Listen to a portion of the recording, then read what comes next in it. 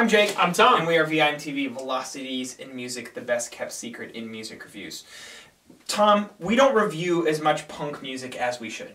Okay, I agree with that. I really believe that. We should find more punk bands to review. And really, punk bands that experiment, because we're into experimental music, whether that's rock or pop or indie or whatever you want to call it.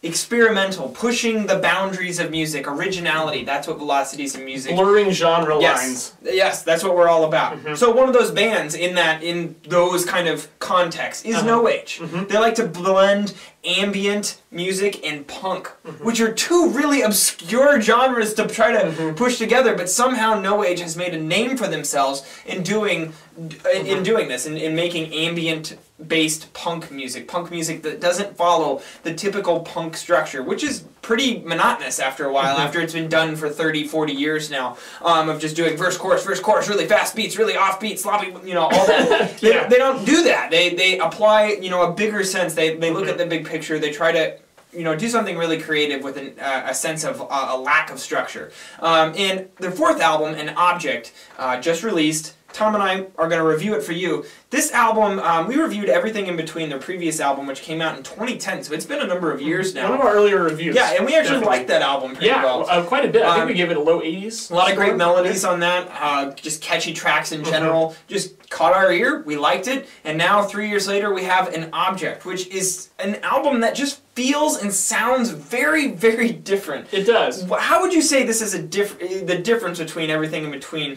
and An Object? It's not as layered and it's not as big sounding is the first thing. Everything in between, I mean, they're definitely going for a lo-fi kind of punk, post-punk vibe, but everything in between still had a very stereo feel to it, a lot of layers. Now, those layers are produced to sound very lo-fi, to sound very gritty, very grungy, but there's still some sparkle to them. There's still a lot of movement. Where I feel like they really stripped everything down to the most basic components of the tracks that they possibly could. I agree.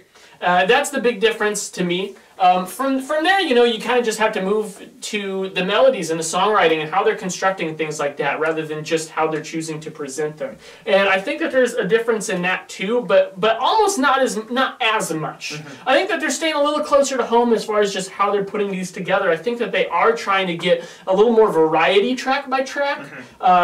I would say everything in between maybe flowed a little bit better, but even didn't explore quite as many ideas as An Object. No, absolutely not. An Object takes, their palette and they go everywhere with it. Oh, we're going to go this direction, we're going to go this direction, we're going to go this direction. Every corner of the room, under the rug, of their sound that they can find. And it's like where you got hints on everything in between. You got hints of these more experimental tracks. There are definitely a couple that we noted they weren't our track picks, go figure. But now looking at An Object, they took those more experimental tracks and ran in that direction.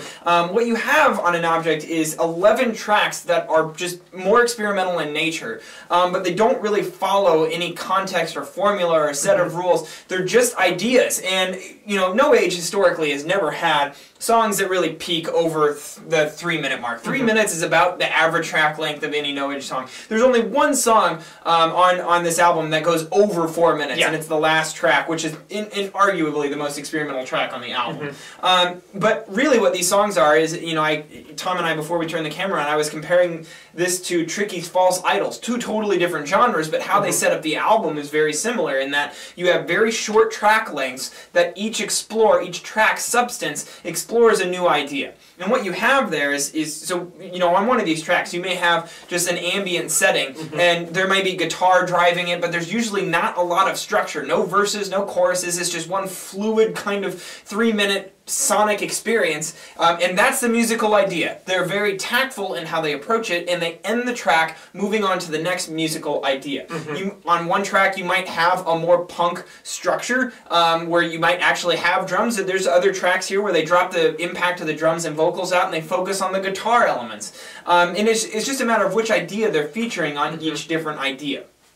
Each idea being a track. No, I totally agree. Now, I gotta come out and say this album didn't quite do it for me. I'm gonna be a little bit of a downer on this one.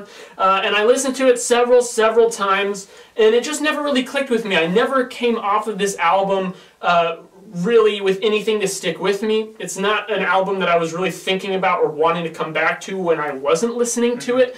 And more than anything, you know, you mentioned that you have two big genre components here, you know, with some other ones here and there, but the big ones you mentioned were punk and ambient. And ambient to me, now this is a very simplified kind of overgeneralization, but roll with me here. Ambient music to me focuses a lot more on mood.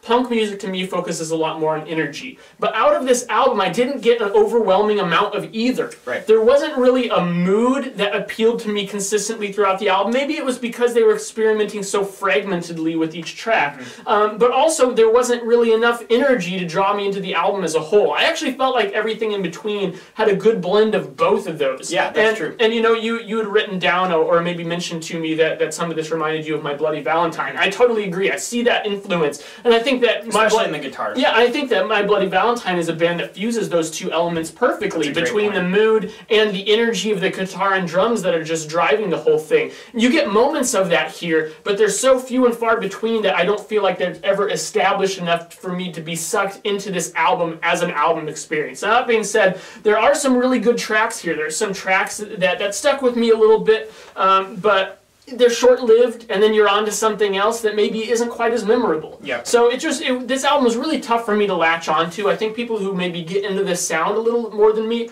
are inevitably going to like it, but I like the ideas, I just didn't necessarily like the direction and the extent to which they took them. Yeah, and I'm definitely higher than you on this one, Tom. And the reason is because I really enjoyed the direction that they took this. I like experimental music. I like when bands are willing to push the envelope. These guys do, and I feel like that the overall quality of most of the tracks on this album is relatively high. Now, the problem that I have is when you set up an album like this and you have, you know, a certain number of tracks, anywhere above 10, of very short tracks that don't really establish themselves as like big pieces of intricate music, it gets taxing after a while unless your strategy is to really, really present professionally produced and developed ideas on each track. There has to be some sort of theming, there has to be some sort of center to bring the listening experience home. And this album and Object just simply does not have that. It feels like a compilation, just a string of 3-minute experiments. And that's what this album is when it comes down to it. That brought the album down a lot for me. But still, I really like a lot of the guitar here on this album. I still get a lot of I think that from a mood perspective, the moods resonated a lot more with me. There was definitely definitely a lot of tracks here where I enjoyed the mood. And that energy, I feel like could have been enhanced to a little bit less on focus on the lo-fi production, which doesn't make a lot of sense. If this would have been produced a bit more pristine, I think that you could have gotten a little bit more you know, resonance in the instrumentation that makes it easier for the listener to connect to it. But overall, I think that this band is doing a lot of cool things. This might not necessarily succeed in every way, but it does a lot of good things. I'm going to go 72. I'm going to go 63. So, that averages out to upper 60s for us, which is a good spot for where this album's at. There's definitely this. I'd be willing to say this is not as good as everything in between, and not No Age's best work. However, it still has a couple of really good tracks on it that I think that you guys should definitely check out. When you do, please leave us a comment at www.velocitiesandmusic.com or youtube.com/velocitiesandmusic. As always, follow us on Twitter, like us on Facebook, and let us know what albums from 2013 you've been into lately and would like to see Tom and I review. I'm Jake. I'm Tom. And we are VIMTV, moving music critique forward.